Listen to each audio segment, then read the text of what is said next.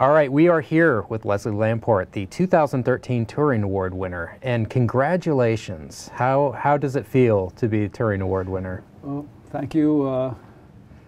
The award should come with a warning saying, caution, this award is dangerous for your mental health. Yeah, and your inbox? It may lead to bloated ego. And you probably got a couple of congratulatory emails afterwards. A couple, yes. Yeah, yeah. And so where were you when you found out? Well, it's a funny story. I was sitting in an airport at the waiting area in San Francisco airport, about to board a plane for a vacation in Iceland. And I happened to be connected to the Wi-Fi there.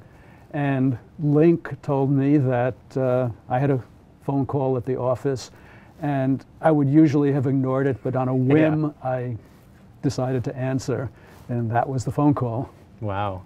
And so what was the first thought in your head after you hung up from that phone call? Actually, the first thought was, could this have been a hoax? Yeah. It took a while before I got some further email to convince me that it wasn't. I mean, that's a good start to a vacation to begin with. But did you get a chance to celebrate, or have you you even celebrated yet? Is it all sunk in?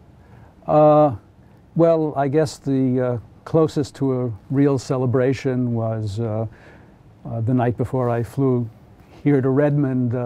My wife got a half bottle of champagne, and we celebrated that way. Nice, nice. So your paper, Time Clocks and the Ordering of Events in Distributed Systems, it's one of the most cited papers in computer science. Mm-hmm. And it's incredible because that's from 1978. Why do you think that's so often cited? It seems to have taught people something, and I'm not sure exactly what. Yeah. The significant part of the paper is that it introduced the idea of implementing a distributed system by using a distributed implementation of a state machine. Mm-hmm. But that part of the paper seemed to have gone unnoticed for quite a few years. In fact, on 2 occasions, I've been talking to people, and they've insisted that there was nothing about state machines in that paper, and I had to go back and read the paper to make sure that I wasn't imagining it all. Yeah. There's something about giving people a new way of thinking about distributed systems that seems to have helped them. Mm-hmm. The idea seemed totally obvious to me, although when I had the idea for the paper, I felt that it was going to be a good paper, but I had no idea it was going to be that popular. Yeah. And sometime soon after its publication, I was chatting with Jim Gray, and he said he had people had 2 reactions to that paper. Some people thought it was obvious, and some people thought it was brilliant. Yeah. And my reaction was that I couldn't argue with the first, and I didn't want to argue with the second. Yeah, well, everything's obvious after you've read it from someone else, sure. Yeah. So Paxos is used in almost any major distributed system today. Can you explain what it is for the novice, and even start with what is a distributed system?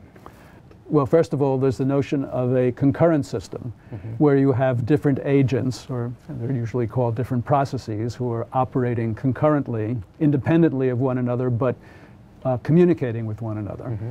A distributed system, so that covers things like multiple cores inside of the same computer. And my definition of a distributed system is one in which the time needed to communicate between the different agents is long compared to the time it takes the agents to perform actions locally. Mm-hmm. In my mind, originally, that was what distributed systems from other concurrent systems.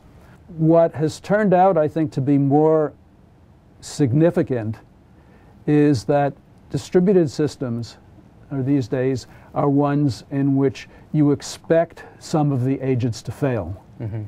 And so, unlike traditional in multi-core applications, you expect that, if the computer is working, then all of the cores are working, not just some of them. Now, this may change in the near future when you have hundreds of cores on, inside the same computer, and your computer will have to tolerate the failure of some of them. But for the moment, the distributed systems are ones in which you have separate computers talking to one another over some communication medium like Ethernet or Internet. Mm-hmm. And there's a question that I didn't explain of what a state machine is. A state machine is a mathematical machine, like a Turing machine, in which is very simple. It has a state, and it performs actions by receiving an input, changing its state, and producing an output. So state machines are basically very straightforward because things happen one after another. Mm-hmm. Your action of withdrawing money comes either before or after my action of depositing the money. Whereas in a real distributed system, I may be doing the deposit in Kazakhstan, and you may be making the withdrawal in Beijing. Yeah. And it's not too clear exactly in what order they come. Mm-hmm. And so what my time clocks paper showed is how you can implement an arbitrary state machine in a distributed system by appropriately sending messages and keeping what are called logical clocks. Mm-hmm. But that algorithm didn't handle failures. And what the Paxos algorithm does is a general algorithm for implementing a state machine in the presence of failures. As a computer scientist in 1978, I mean, you knew about Moore's Law and kind of where things were going, but how is the world now different from what you kind of expected in 1978? Well, personally, I don't think I learned about Moore's Law till later than 1978. Yeah. I don't feel that I had any particular ability to predict the future or to mm-hmm. foresee the future. The things that I've done that have turned out to be important, like working on distributed systems in the first place, came about not because I thought that distributed systems are going to be important, but that I thought that the distribution is an important concept. Yeah, yeah. And therefore an interesting concept, and therefore it's worth studying. Mm-hmm. And interesting fundamental concepts turn out to be useful things to understand. So I want to ask you about the way that you approach problems. People who know you say you have a clarity of thought that's not often found in people. How is your thinking process different, as far as you can tell? I mean, it's hard to say how others might think, but what is your thought process when you approach a problem? It's hard for me to say how it differs, from other people. A colleague told me that Edsger Dijkstra said to him that I have a very good ability at abstraction. And I think that characterizes well what distinguishes me from most people. The ability to, I think, as you put it, to see the essence in a problem and not be distracted by details. And often it seems to me that what I'm doing, that abstraction that I find, is perfectly obvious, but it apparently isn't to most people. I don't know where I got that sense of abstraction, how I developed it, but I know that it came through mathematics, mm-hmm. came through my background as a math student, and basically getting my doctorate in mathematics. I mean, all of my education has been in mathematics. And so that's part of the story. But I also realized that I had something that was different from even most mathematicians, is that I've always had a need to be able to understand things from the first principles in mathematics. That is, the thing I loved about mathematics is the ability to prove things from axioms, and to understand, in some sense, the complete picture. And I think it may be that desire that gave me the incentive to look at computer systems and try to understand them mathematically, which meant try to understand the underlying principles. So that's part of the story. The other part is that, paradoxically, is that whereas other computer scientists looked at problems in concurrency as mathematical problems, I tended to look at them more as problems in physics. So, for example, Dijkstra's great contribution, which really started the field of concurrent programming, was his paper that introduced the mutual exclusion problem. And the mutual exclusion problem is the problem of, you're given a collection of processes, each with a region of the code called the critical section, and have them synchronized so that at most one process is executing its critical section at any time. And most people, I think, saw that as a programming problem or a mathematical problem. And I saw it as a physical problem, a problem of two agents, and really keep them from doing two things at the same time. And that sense of it as being a physical problem, I think, eventually led to my producing what, in a sense, is the first real mutual exclusion solution. That is, the first solution to the mutual exclusion problem that didn't depend on some lower level primitive that assumed mutual exclusion. So I read in high school you used to work with computers, and back then you were looking for vacuum tubes. Mm-hmm. For people who, I mean, I started with punch cards, but for people who are younger and don't know what that was like, explain what computing was like back then. Did you have to build systems? Were they kind of cobbled together, or did you work with like, you know, larger systems that belonged to someone else? This was actually before the days of operating systems. When you programmed, you had the raw computer, and your program had the computer all to itself. And fortunately, or perhaps as a result, by necessity, computers were a lot simpler then than they are now. And I found that to be, I think, quite useful to have a sense of what real computers are like in my later career. I started really working with computers, or really programming computers, the summer I graduated from high school. And I worked in odd jobs programming throughout my education, part-time jobs in this, during the school year, or summer jobs. And I never thought of connecting computing with mathematics.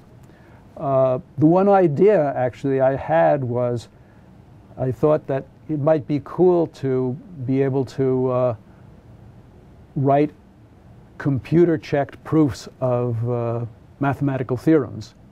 And I was totally naive at the time. I remember it was somewhere in the early 60s, perhaps before anyone was actually working on it. And I thought that, being very naive, that it might make it maybe 4 times as hard to write a proof that could be checked by a computer as writing an ordinary mathematical proof. And I discussed the idea with my math professors, and they thought it was a terrible idea. It would take all the fun out of math, so I forgot about it. Who were the people who most encouraged you or inspired you from high school on in this field? Well, there was, in my first summer job, it was at Con Edison, the utility in New York City, a man named Norman Brown, who I haven't seen since I last worked at Con Edison, which was in maybe 1959. He inspired me by giving me little programming problems and even some mathematical advice. And you know, if he's out there somewhere, I would like to thank him. Then I think the next major influence on me was Dick Palais, who was my thesis advisor at Brandeis. He taught me that real mathematics could be done completely rigorously. Mm-hmm. Well, I never studied computer science, and as I never took a computer science course. And my influence, the people who have influenced me are basically people I regarded as colleagues. And they're just too numerous to mention. If I would single perhaps someone out as the primary influence, it would be Dijkstra through his papers. Mm-hmm. So for someone who's in computer science now and looking to graduate, what things would you suggest that they read or things that they should look into or study? Well, first of all, computing is a huge field. For people who want to be programmers or system builders, what I would advise is to learn as much math as they can. Not as much math in the sense of topics of mathematics, like esoteric math, but to develop a facility with mathematical thinking. Because as computer systems become more complex, more difficult to understand, and as they become more critical to our daily life, the building computer systems will depend more and more on the type of abstract critical thinking that one develops by learning math. I'm not sure if I have anything to say about other areas other than when you're in university, your goal should be to get an education, not to get job training. You learn your job on the job. University is a time to educate yourself. What is the work that is most passionate to you? Well, at the moment, it's the work that I'm doing now, which is on formal specification and verification, which is a highfalutin type of term to say that I'm trying to get people and give people the tools to be able to think properly about the systems they're building. And what I've come up with is a particular language called TLA+, whose goal is to get people to think outside the code, in particular to think at a higher level in the code, because I think that's the key to developing better systems. Mm-hmm. So it may be tough to get started, but what are the benefits to it? Well, the immediate benefits are that you have tools that will allow you to find high-level bugs in your systems, high-level design errors, before you start coding. And that is enormously useful because you don't want to find fundamental design flaws, after you've coded your system. Mm-hmm. Because correcting them by just patching the code does not work very well. It usually just introduces new errors. And starting from scratch is obviously very expensive.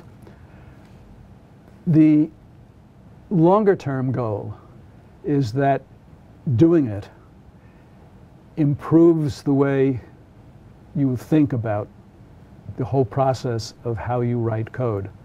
And engineers have told me that it just has been a game changer for them in terms of how they go about thinking about systems and designing them. And it really improves what they do. What's the next big problem that you'd like to tackle? Well, I would say that it's too late in my career to tackle big problems, but that would mean misleading. I don't think I've ever tackled big problems. Yeah. Early in my career, I think I probably had some grand goal of developing a theory of concurrency, and that never happened.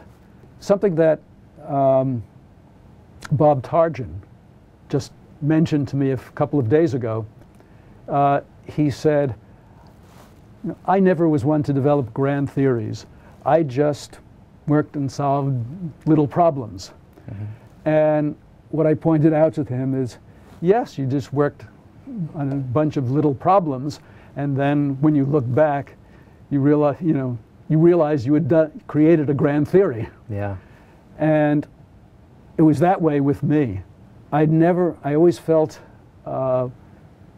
like a failure because I never succeeded in making a theory of concurrency.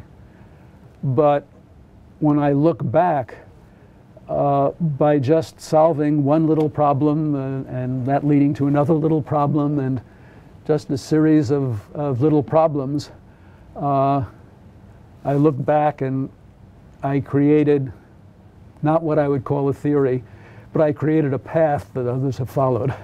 Yeah, and I think this award speaks to the importance of all of those. So congratulations again, and thanks for being here today. Thank you.